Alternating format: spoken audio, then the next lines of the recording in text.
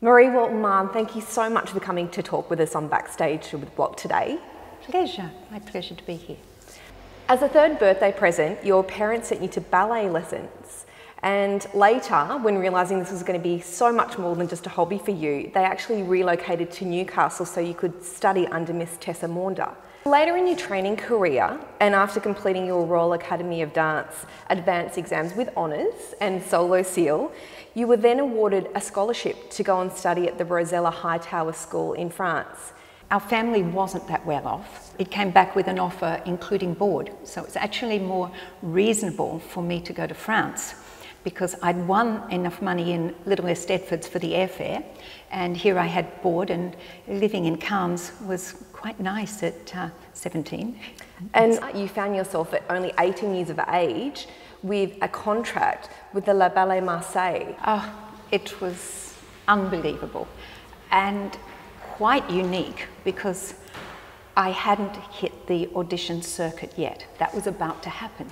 I didn't know that Roland Petit was watching this day. He comes up and offers me a contract. So it wasn't an audition. It was just a rare, special moment. That's amazing, and it just goes to show you were doing what you love and what you enjoy most with no pressure, and that's when these magical moments happen. Marie, you're a Royal Academy of Dance vocational graded examiner. Can you explain the importance of teaching not only the RAD syllabus, but also any syllabus to young dancers? Oh, absolutely. Structure is wonderful, especially in those nurturing years. It doesn't have to be RAD, it can be any structured syllabus, good syllabus, but a syllabus is only as good as the teacher behind it. Absolutely. The teacher that just teaches with the head in a book, saying the head must be here on this count, the children can't feel. It's just robotic teaching. So it's the underlying pulling apart, peeling it apart, developing it, and then putting it back together. Yeah, that really counts. You have guided so many dancers into professional careers, and you currently have dancers dancing all around the world in different companies.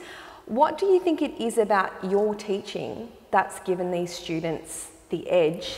Well, you know, there's not only me, there's a lot of wonderful good teachers out there, and those that have the record of so many dancing over the world, I believe it's treating everyone individually, communication, honesty, and just taking the time to guide completely.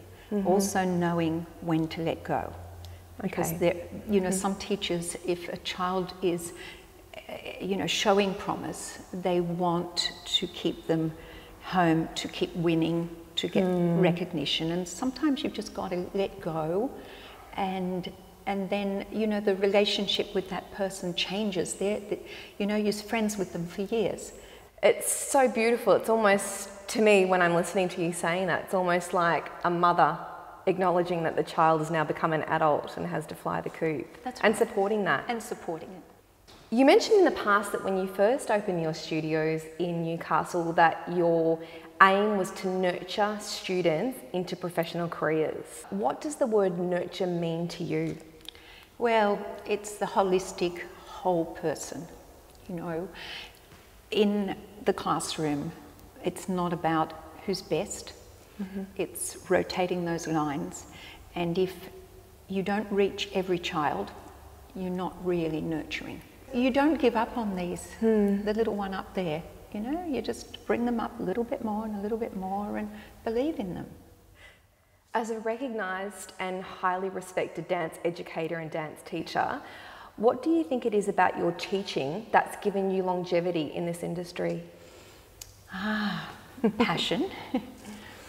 It doesn't feel like work when I come into the studio, or I'm buzzed. It's never felt like work, so I guess that passion is driving. Longevity, well, I guess my old body, it certainly helps me doing my own program, the Progressing Ballet Technique for me. So Marie, can you tell us how you actually came up with the concept to start Progressing Ballet Technique? Oh, sure. Back when I was in Le Ballet de Marseille, we went on tour with the late, great Maya Plessetskaya. And she would come in of a morning and lay down and do a floor bar. Now, at that stage, I'd never seen that.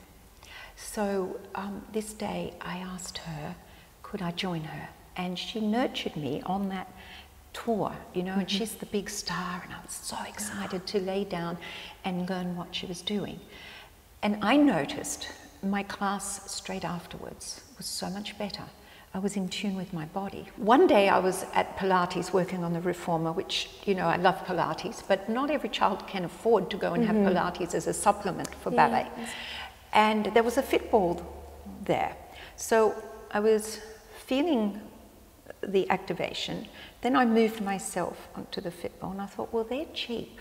The program itself takes the floor out of a lot of work. So it's like a floor bar, but using fitballs. You know, if you say to the child, you know, open your sternum, pull down on your thoracic, you know, all these, you know, without the hands on, it's hard. But you lay them down and it triggers that because of the movement of the ball. Because the fitball moves constantly, it gives instant feedback to the child. So I advocate at my courses, start training non-weight bearing before you stand up and do it, so they can feel the movement to produce it. And of course it can be used for rehabilitation as well, because it's non-weight bearing, most of the exercises. Right. What's some of the equipment that the program may utilise? We use the long Bloch resistance bands, which I love. Obviously the fitballs. How important do you think it is for young students to be given the correct tools when learning, and even being given the right shoes and using the right uniform and the right equipment? How do you think that that actually helps with their development and their progress? Well, it's absolutely essential. You know, I believe in uniform structure, the hair back, the correct shoes, not buying the shoes for the child to grow into, you know, which is a common thing, the right fitted point shoe. You know, if the shoe's too big, it allows the child to roll and pronate, which causes a lot of, you know, a lot of problems. The pronation from a jump causes many stress fractures and impacts on the knee. So it's paramount that everything is handled, you know, correctly for safe dance principles. Safe dance technique has been gaining so much momentum in the industry, especially of late. Oh, absolutely. And safe dance is paramount. So at all my teachers' courses and those that are learning online, I stress, don't rush the training. Pull it apart. If the alignment's not there, go for quality over quantity. Don't put the leg too high too early. You know, if they haven't got the stability of their core and they're just about flexibility, they'll never hold the leg up anyway, you know, and it's about that gradual process. You know, there's no fast track, you know, it's just one step at a time. Feel very responsible now that there's teachers all over the world. It's in 40 countries. And, you know, there's teachers I can't get to, and it's wonderful. So I want them to have all that information of safe dance training. So you mentioned Progressing Ballet Technique is actually being utilised in 40 countries. How does that feel for you, and did that come as a surprise to learn that there's teachers all around the world utilising your program? Look, most of the response from all around the world, the common thing is from teachers is, I wished this was around when I was training. I may not have had this wrong or that wrong, and you know, hurt themselves in some way, because it does look after the body. Doing things the right way and That's right. Preventing injuries from happening by engaging the right muscles. That's right. Maria, we can't thank you enough for talking to us today and sharing your experiences, your insights, and most importantly, your advice for dancers. Progressing Ballet Technique is a fantastic program. It really has helped dancers, and it's so inspiring to students and teachers alike. Thank you. Thank you. I'm delighted to be here.